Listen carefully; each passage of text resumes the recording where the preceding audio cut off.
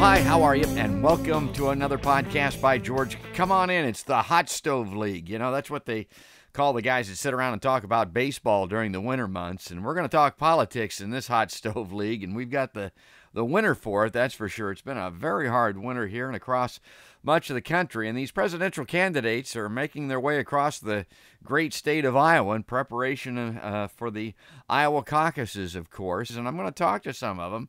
And you're going to get a different twist. You're going to get a Midwestern angle. You're going to get a no baloney-only perspective on these presidential candidates. I know a lot of people would say, well, what do you want to put that on your podcast for? I can get that at a lot of places. I can get that on, the networks, MSNBC, C-SPAN. I can get the Republican guys on Fox. Well, the point of it is that if you're getting your information that way, you might be getting it in just little snippets. It's highly curated. And, or like on C-SPAN, you can go there and you can get a 2 hours of unedited, make a life out of this stuff. But in these podcasts, I'm going to try to do it in, 20, 25 minutes or so and give you some insight that you might not be able to get elsewhere. And the insight today has to do with John Hickenlooper. This is a candidate you may not know much about. And I'm going to read as an intro here an article in the New York Times written by Julie Turkowitz, which I think is an excellent summation on Mr. Hickenlooper. He's the two-time Colorado governor and former brew pub owner who has overseen Colorado's remarkable economic expansion. He declared his candidacy for president on Monday, and that Friday he was here in Iowa and at a brew pub. He was at Confluence Brewery. Mr. Hickenlooper, 67, a socially progressive, pro-business Democrat, has called himself an extreme moderate. Long said he was considering a run and made early visits to Iowa and New Hampshire. His biggest challenge will be distinguishing himself in what is sure to be a packed field of potentially history-making candidates and deep-pocketed household names. In his announcement on Good Morning America, he said the nation had entered a crisis of division. Man, if that ain't true. I think it's probably the worst period of division we've had in this country since the Civil War, he said. Ultimately, I'm running for president because I believe that not only can I beat Donald Trump, but that I am the person that can bring people together on the other side and actually get stuff done. The division is keeping us from addressing big issues like climate change and the soaring costs of health care. Mr. Hickenlooper said he planned to run as a pragmatic progressive. Now, I like that because I'm all about pragmatism. It's great to talk about dreams. It's great to talk about philosophies, but something's got to happen. It's got to be real. It's got to be tangible. And I've got some criticism for some of the candidates, most notably Bernie Sanders, who I just came from one of his rallies today. I'm going to have him on a podcast here very shortly, and we'll talk about that a little bit more. Sometimes the pragmatism, I think, is lacking, and Hickenlooper calls himself a pragmatic progressive. He's a candidate with extensive executive experience in a primary field of senators. He's also suggested that his childhood as a self-declared nerd had prepared him for an electoral battle against the president. As a skinny kid with Coke bottle glasses and a funny last name, he said in a campaign video released Monday with the Rocky Mountains as his backdrop, I've stood up to my share of bullies. The next few weeks are going to bring several other moderates into the race, including Senator Sherrod Brown of Ohio, maybe, although we've got an expert on the show that says he's not going to run at the top of the ticket, Governor Steve Bullock of Montana, and former Vice President Joseph R. Biden, Jr. Even Mr. Hickenlooper's own former chief of staff, Senator Michael Bennet of Colorado, is thinking of entering the race. And if you haven't checked out my podcast with Dr. Stephen W. Schmidt, you need to do that because we talk about exactly this issue, and it's interesting that it's highlighted in this article. Now, as governor from 2011 until he reached his term limits in 2019, Mr. Hickenlooper employed a careful consensus-building approach that won him praise from both sides of the aisle and helped him guide Colorado out of a recession and through a series of floods, wildfires, and mass shootings in the first years of his tenure. When he left office in January, his state had one of the nation's best economies. He also signed a contentious gun control package that included universal background checks and helped Colorado become the first state in the nation to enact methane capture requirements. A measure, he said, was equivalent to taking 320,000 cars off the road every year. So, even in Colorado, though, some fellow Democrats have expressed skepticism that his signature low-key approach will translate to national success. Quoting, "I don't think John has all defined why he's running," said Rick Ritter, a political strategist and longtime friend of Mr. Hickenlooper. "There are very few people I know who wake up and want to go to caucus to support a raging moderate."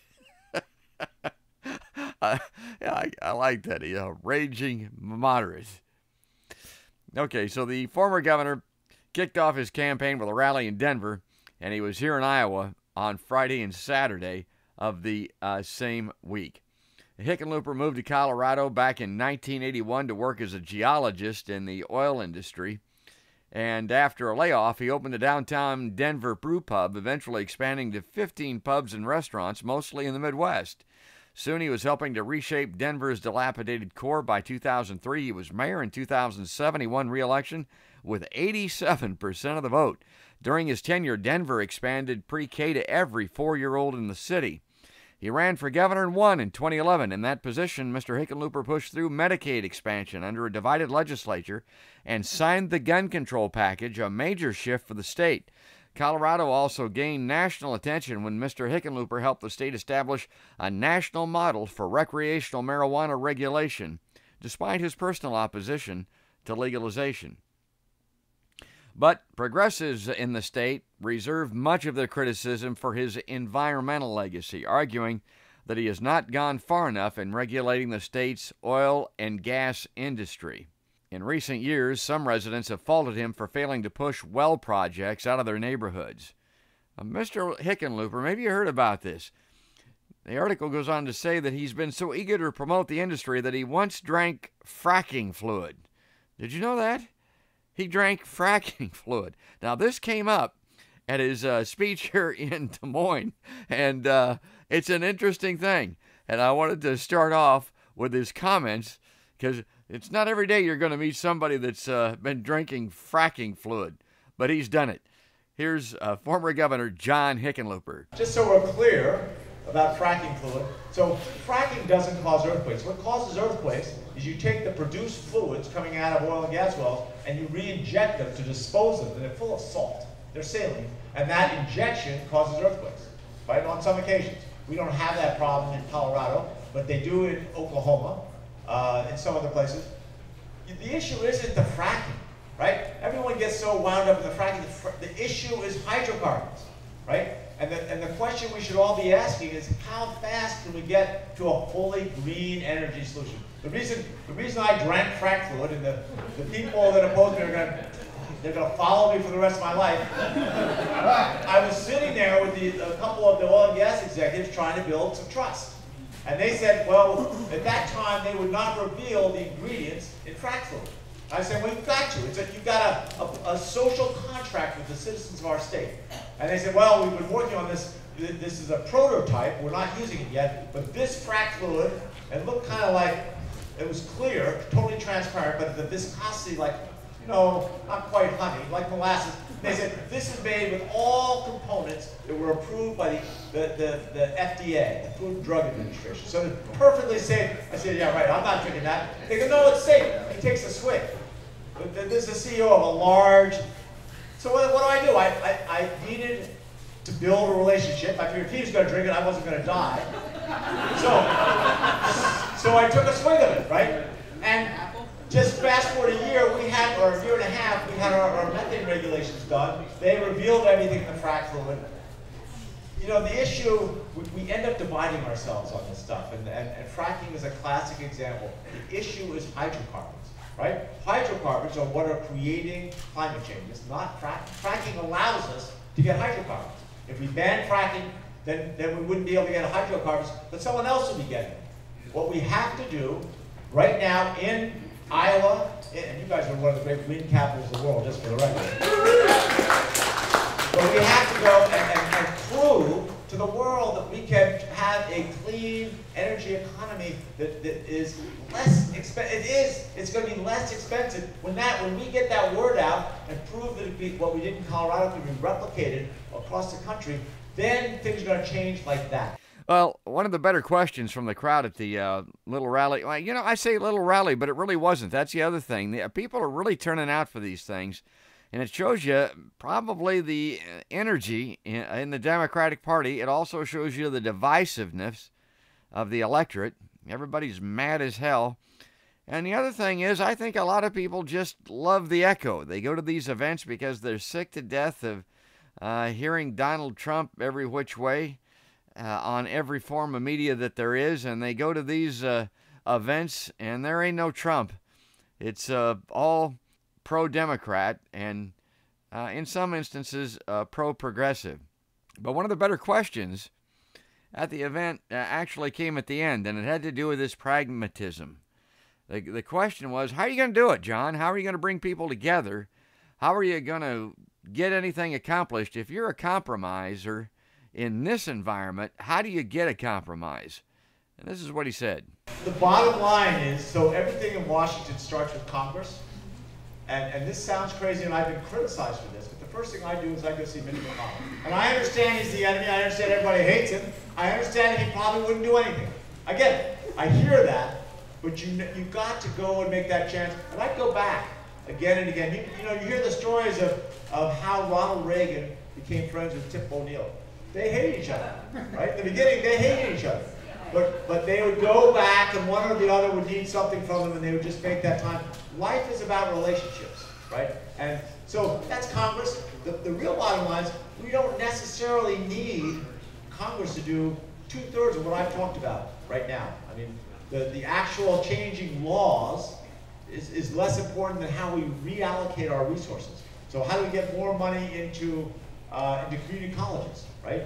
That's almost all a local issue, and yet can be done in such a way that the federal government can provide a tax incentive or a tax rebate for businesses that help fund community colleges. It would take a sliver to do that. I mean, almost nothing. You go back and look at how are we going to look at the issues around healthcare. And healthcare, I mean, the bottom line is we are right now have a system where we're rewarding bad health, right? It's become a business, right? It used to be, when I was a kid, your hospitals were almost all nonprofits, and now it's a business. So let's say a hospital sees someone might be becoming a diabetic. If they prevent that person from becoming a diabetic, they get no reward, right? The only thing that matters is how do you, if the hospital, if that person becomes a diabetic and has a health crisis, all of a sudden they get showered with money. And our incentives are completely backwards. And that is, I mean, now we'll take getting everybody, in terms of healthcare, everybody at the table and recognize that everybody's going to have to give, right? It's got to be the pharmaceutical companies, it's got to be the hospitals, it's got to be the doctors, it's got to be the insurance companies. And this notion that we can blame one group worse than another, they're all trying to make money, right? And they're all, trying to switch the system in their benefit. I'll tell you one thing that should alarm everybody. There's a friend of mine that speaks at conventions, right, associations. And he told me this, I couldn't believe it, but it's true. There are 81,000 trade associations, right? So the sand and gravel producers, the conduit manufacturing association. You go down 81,000, almost all of them have a lobbyist, right? And what's that lobbyist job to do? Is to find them a tax break, right? Find them some way that all their members can get a reward for being a member of that association. You think about it, 81,000 people all just hanging around Washington. No wonder Washington's booming now, right? And I think at some point, if you're gonna get everyone to work together, you've got to begin to diminish that profit motive with all the lobby. Now, Hickenlooper, one of his criticisms, not a criticism, but one of his traits or characteristics, and you probably maybe picked it out a little bit there. He's an entertaining speaker, don't get me wrong, but he has a tendency to meander a little bit. He has a tendency to go off topic. He does like to tell a joke or two.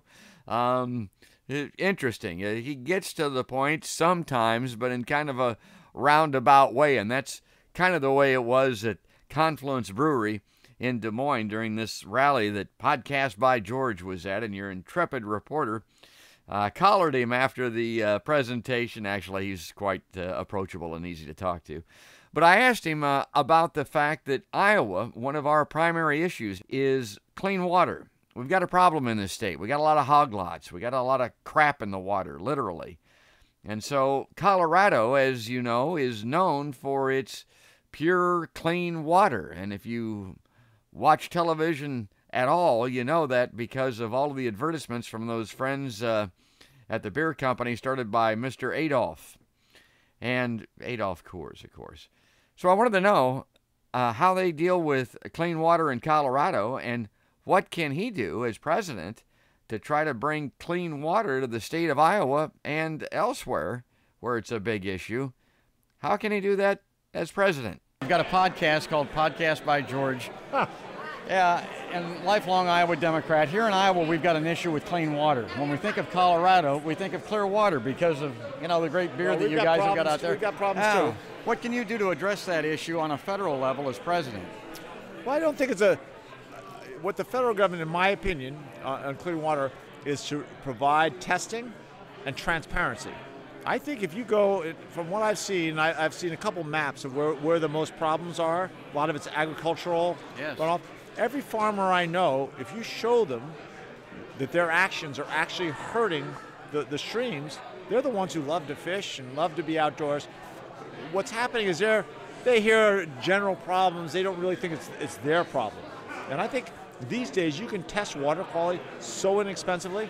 I bet in the next 3 or 4 years we're going to have it so that a cell phone can do pretty accurate, test of water quality. Once we start testing water everywhere and then map it, so all the other farmers see what you're, when you get a heavy rain in the spring and see where the little spikes are for, phosphate and nitrogen and those things like that. Yeah. People in rural areas, people in America hate the federal government to come down and clamp on them. So the most successful solutions we're going to have are providing the tools and the motivation for local people to solve it themselves. Polluting your streams and rivers shouldn't be that hard to fix. Now, is that kind of voluntary compliance working? Not voluntary compliance. I think we set standards. If people don't get to those standards, then we take stronger action. But we do spend a couple years negotiating, trying to do everything we can, like for local municipalities where the new higher EPA standards, they're not in compliance and they can't afford to put in a whole new water treatment system. Do we give them an extra 3 years or 4 years, or do we come up as a state, we come up with some extra money to help? Yeah, of course we do, because we're all in together, right? And I think that's where the federal government being the boogeyman to come in and say, we're going to pound your knuckles, right? That's not a very effective way to solve our problems at scale. We are in it together. Thank you. So that's former Colorado Governor John Hickenlooper, and he was talking at a brew pub, and he had a beer in his hand and was taking a sip or two while he was talking to me. You got to love that. I got to love a guy that will take a drink and is looks like a normal, regular human being, which he does. I guess that's in his favor. And he's out there running. He's just getting it going. We'll keep tabs on him when he reappears someplace here in the state of Iowa prior to these Iowa caucuses. Maybe we'll get out there and talk to him again. But for now, that's Governor John Hickenlooper, one of the newest candidates for U.S. president. And before I leave, I again want to encourage everybody to listen to Podcast by George. Follow us on Facebook. You can get us on Twitter. We're at www.podcastbygeorge.com. We're on iTunes. We're on Spotify. We're on YouTube. We're everywhere you are. So find us and follow along. This is going to be fun, and it's not going to be your normal, boring, and certainly not unfairly biased, I don't think, presentation in the run-up to the 2020 presidential election. But for now, that's another podcast by George.